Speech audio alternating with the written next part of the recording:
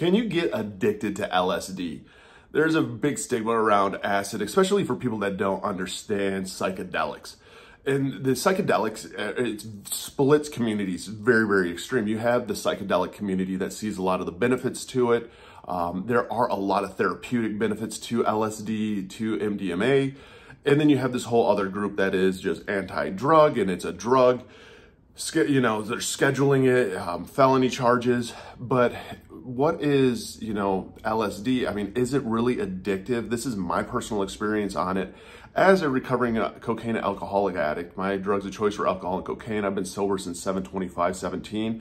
And this is, can you really get addicted to LSD? What's up, guys? If you're new to the channel, hit the like and subscribe button. My name is Eric, and I am a recovering cocaine and alcoholic addict. Those were my drugs of choice, and I got sober 7/25/17. I share a lot about addiction. I share a lot about mental health. I've went through a lot of struggles in life, and I found just sharing my testimonies and sharing my stories helps a lot of people along on their journey of sobriety.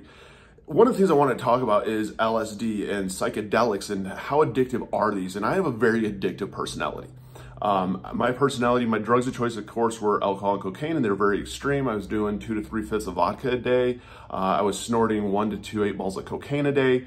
Hydrocodone, painkillers was a drug that was never my drug of choice, but I definitely saw the draw to them. I've taken kratom. I've trialed and errored it through a lot of medications. And there have been a lot of things that I've been addicted to, even when it comes to like Adderall, which I use for my ADHD. I've been on since I was about 17. And even addiction-wise on that, I can stop taking Adderall. Do I notice the craving and the need, like a high? No, but I do notice, I am addicted to it in some forms because it does form an addiction to you, especially when it comes to serotonin and dopamine. But now when it comes to LSD, how addictive is this drug really? And my personal belief is that LSD is not really all that addictive. And I'm just going to say, this is my personal opinion on it, that LSD is not that addictive drug. And I think a lot of people that have experimented and done things with psychedelics can tell you. The big difference being, when I look at addiction, I look at like with cocaine.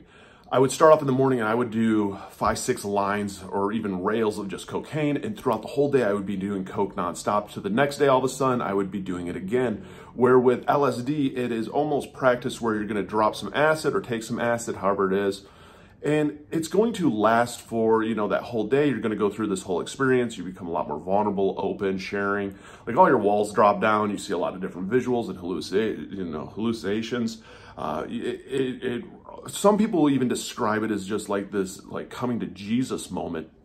You're able to work through a lot of things.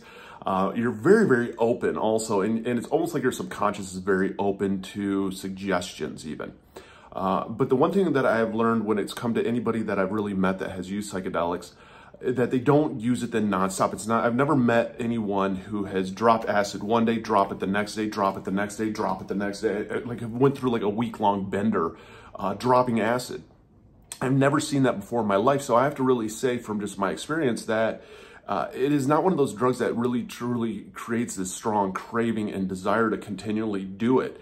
The one thing I noticed with LSD is when I had used it, the next couple of days, I'm like almost digesting what I had experienced, and I was still almost very calm, but no craving and desire to do it again or to reach this like high again. It never really gave me big mood energy. I was very much into my thoughts. I was very much into music and touch. Didn't really want to be around anyone and wanted to almost like experience this. And if I did have talks, I thought of having really deep talks. I've never recorded myself on LSD, so I don't know how deep my talks really were, because I thought I had deep talks on cocaine, and that was a bunch of jumble. But it was never this driving factor that I have to keep using this drug. I have to achieve that state again. And I think that's one of the big things when it comes to addiction is what drives us. Is it a drug that drives us to continually try to reach a certain state, a certain energy, a certain point that draws us in? And now I do believe that people can be addicted to essentially anything out there. So I'm not saying that LSD isn't addictive, but in my personal opinion, I don't think it is that addictive of a drug. I think it actually proves a lot more benefits to it than there are negatives. It's one of those drugs out there, such as like with marijuana, that these are 2 drugs out there that have actually, I think, more benefits than they do the negative side effects, especially because LSD, it is a synthetic drug and it's been made in a lab. But it has been known to actually rewire your brain to help with anxiety, to help with depression, on your serotonin levels, which is your mood stabilizer, your dopamine. There's a lot of proven benefits to it, but again, it's one of these things that it got labeled as a dangerous drug. I don't think it is all that dangerous. I think that it is more of an experience. Again, I don't go out and suggest anybody to do anything. Like, believe me, I don't suggest anyone to go do any drugs out there, even when it comes to marijuana. But I do believe in the medical side to many things out there. And again, these are my personal beliefs. And people will say, well, you're not sober because you take Adderall. Yeah, Adderall helps me function as an adult. I don't burn through my Adderall like I would an addict. An addict will go through 30 pills of Adderall in a day or two, 3 days, maybe. Where with me, my Adderall lasts even longer than what it's supposed to, because a lot of days I forget to even take it. So it's not that draw for me. But again, I share just out of experience for the addicts out there going through it, the people out there going through it, the people out there with questions when it comes down to drugs, when it comes down to illegal substances even, and to family members who use illegal substances, because I really do feel that there is not enough education out there and understanding from the addict standpoint of what we experience and what we go through and why we are an addict. I mean, it's one of those baffling questions of the universe, is like, why is somebody addicted to something? Why does somebody have a drug of choice that's one thing, but somebody else's drug of choice is something else? And for anybody who's going through sobriety and trying to get sober, I have links always down below to NA and AA. Feel free to check out those resources. They are great for anybody struggling.